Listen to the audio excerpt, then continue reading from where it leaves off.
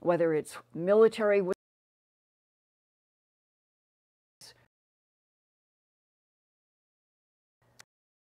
that came from another solar system.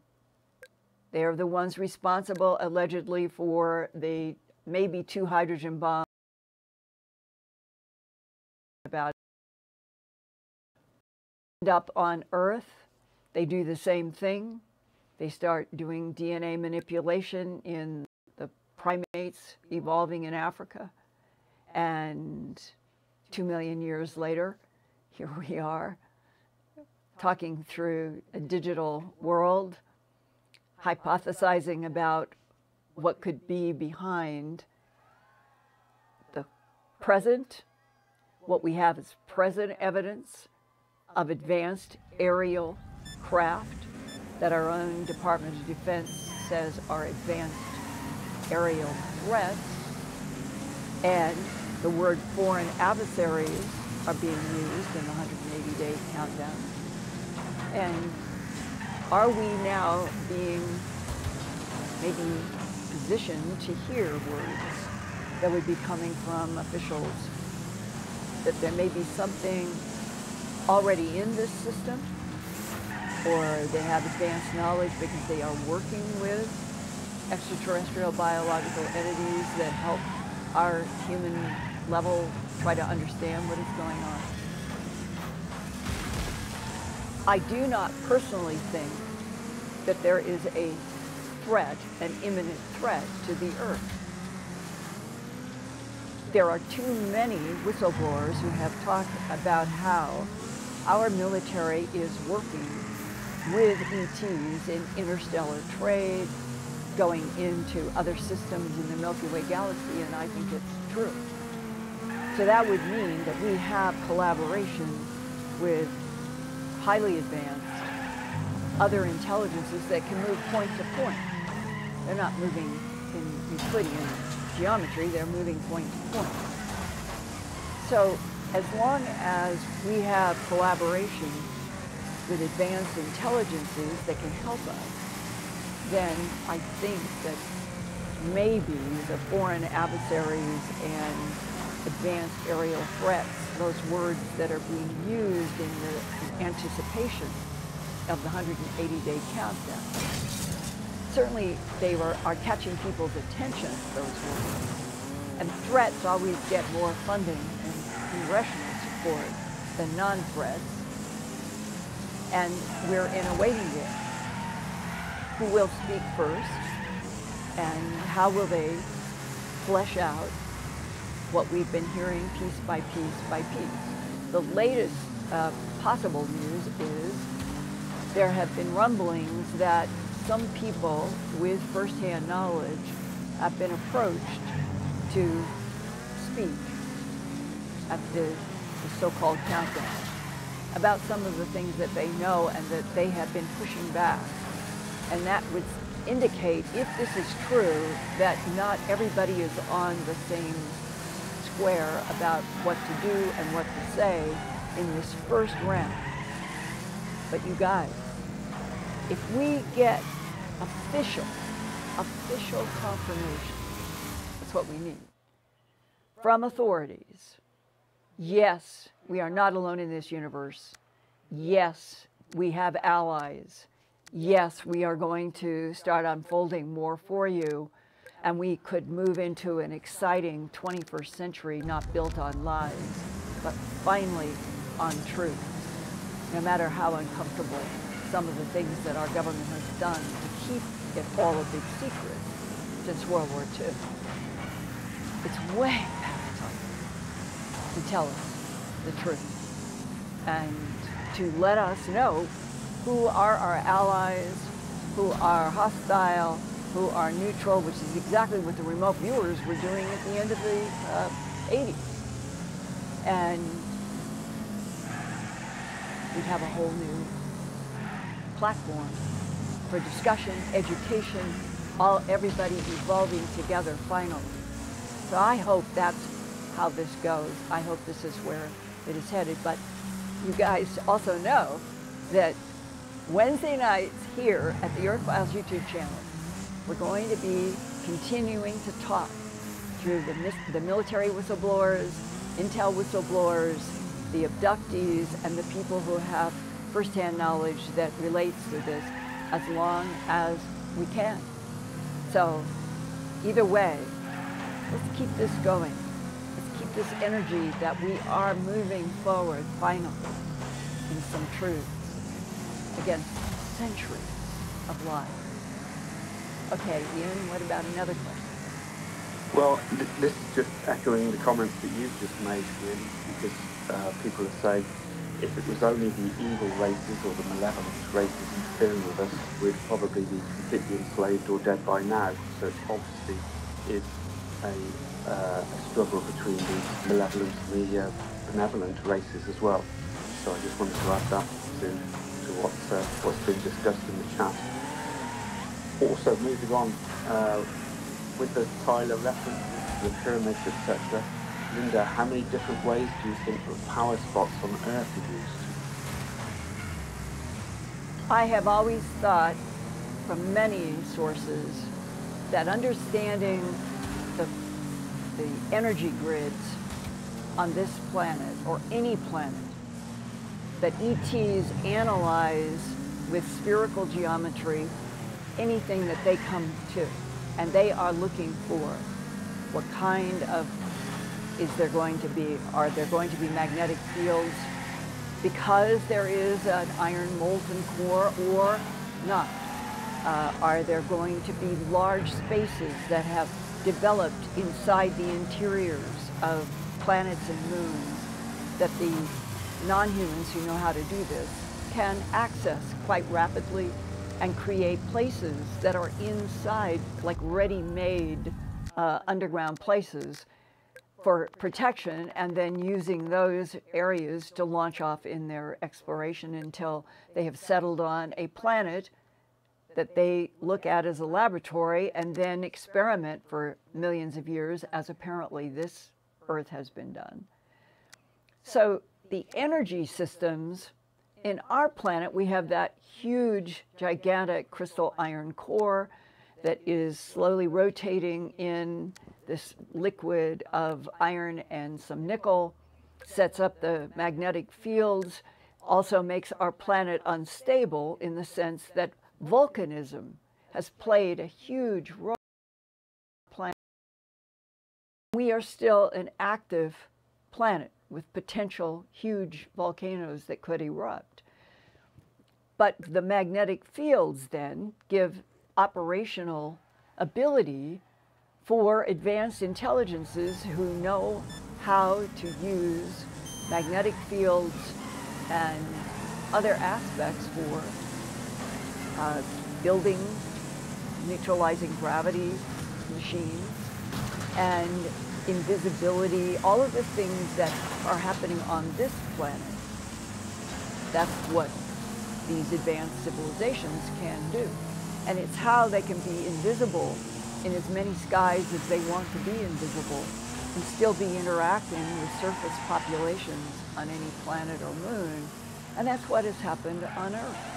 And we have been kept out of the equation for the most part outside of, there have been spiritual categories, there have been folklore categories, there have been mythology categories of high strangeness going back as long as humans began to write in stone or clay, working with the phenomena that we know today, that the grays, the blondes, the reptilians, all of them, they can be in a room and they can project this invisibility frequency, observe us, be around us, and we don't know. Or they project themselves as something with wings. So we are beginning, I think, as a global population, to catch up to the fact that we're on a planet that is alive, it is vital, it is unstable, but it has all the ingredients for why pyramids, obelisks, and the structures that advanced intelligences knew how to build on what magnetic field lines in order to have a power grid, that Tesla said that we should be able to be on a planet where there would be energy at all times to everyone everywhere if we were tapping in to the magnetic fields and electrostatic energies with the kind of equipment that he was building.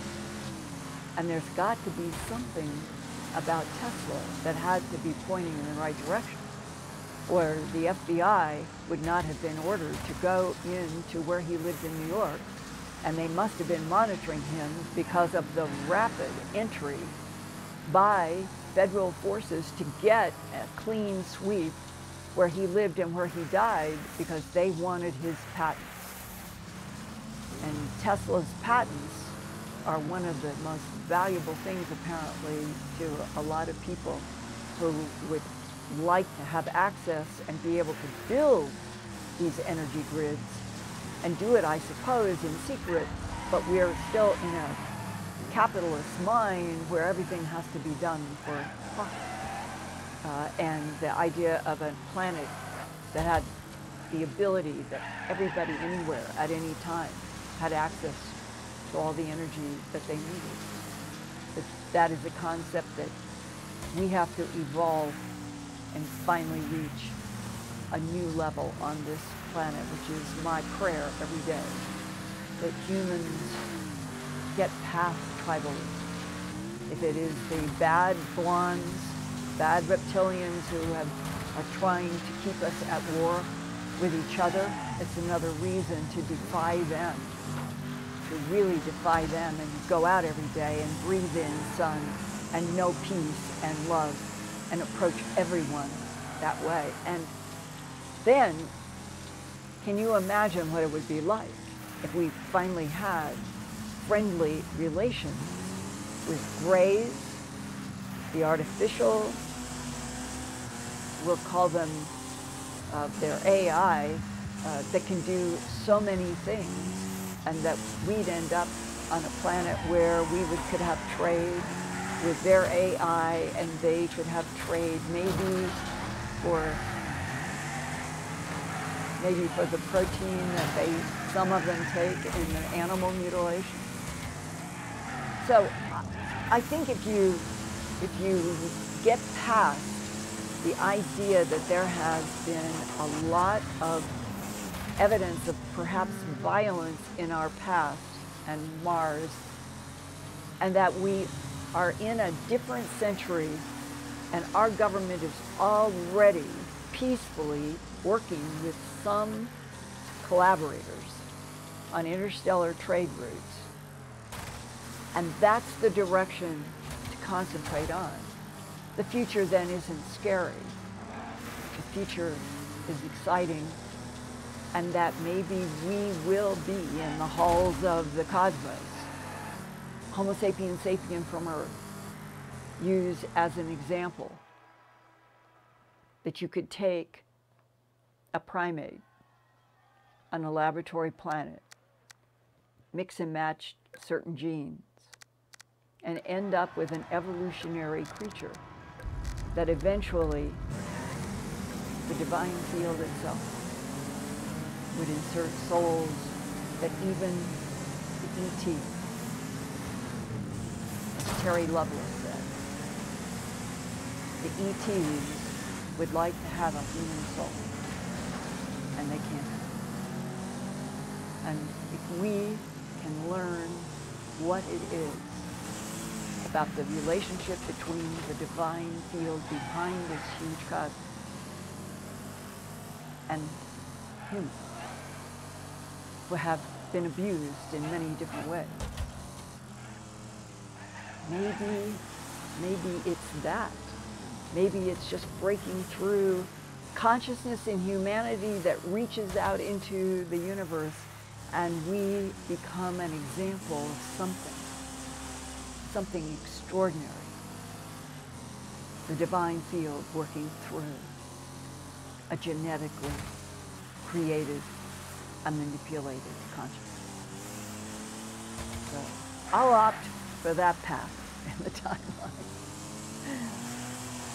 Oh, they're saying it's a bit out of sync, and we never know why this happens. Do we want to restart? Can I get feedback from you guys? I have no idea because I don't know that I'm out of sync. Tell me if I should keep going or should we stop and try? Ian, what are you getting? I'm just checking into the chat at the moment. I'm not seeing anyone saying to restart or anything like that. There's always a little bit of a delay here for me. Okay. But no, everything is fine. Keep going. Okay, right. Here. I think the consensus is to let's keep going, Linda. All right, and for any of you all out there in all the countries in the world, I'm getting a lot of letters from physicists, from engineers. If any of you can tell us, why does YouTube intermittently go in and out of sync? We try to do every single thing possible to prevent it, but it isn't just us.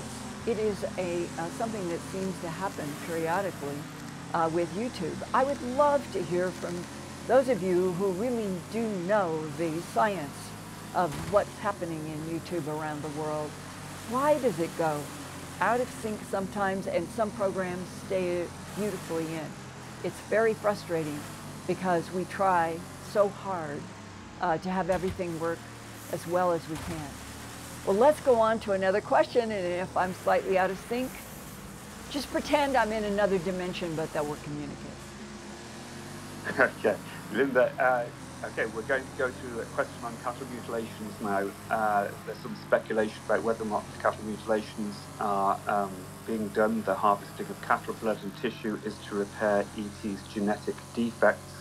And do you know any sources who have said that the ETs are genetically deficient and hence they abduct humans and do the cattle mutilations to harvest tissue and blood for this reason? I think that Terry Lovelace is a keen insight.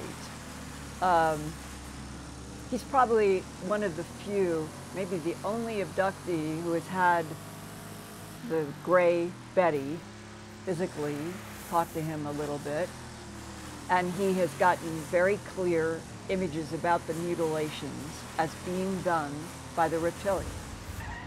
And that fits also into some of the Tyler interview, and it also fits in to the cases that I was investigating in Colorado when I was doing A Strange Harvest. And that after the first broadcast on May 25th of 1980, I began being just overwhelmed with phone calls and mail. And I do remember, because it had always been puzzling to me and some of the law enforcement that I had talked about in some depth. If the mutilators are the creatures from outer space, as Sheriff Tex Graves said, which ones are they? Because even back then there were these descriptions. Some people said that they saw small gray bodies. There were two cowboys, I got this in a newspaper someplace going all the way back to 1976, and two cowboys out in a ranch said that they saw two small gray, they thought they would look like little kids, rise straight up in the air and come right over the fence post of a corral, totally in control, and came down slowly into the corral. And the cowboys were scared. They did not know what they were watching. They admitted it. They said, we ran back to the ranch house to talk with people there. What could this be? They went up in the air and they came down into the corral. So if those were, let's say those are the gray androids. There is a case, the Cimarron case, where a mother and her boy are driving. They hear a cow screaming when they see a silver disc in the sky. They hear the cow screaming. The mother stops, pulls the car over, and in the hypnosis that she did with Leo Sprinkle long ago, the suggestion was that they were blonde-looking humans. Then there are the cases where I work with two psychometrists. One was in Canada and one was working for Adams State College in southern Colorado. And I had a piece of hide that had glowed right between the two eyes on a horse. And this was in the month after my broadcast.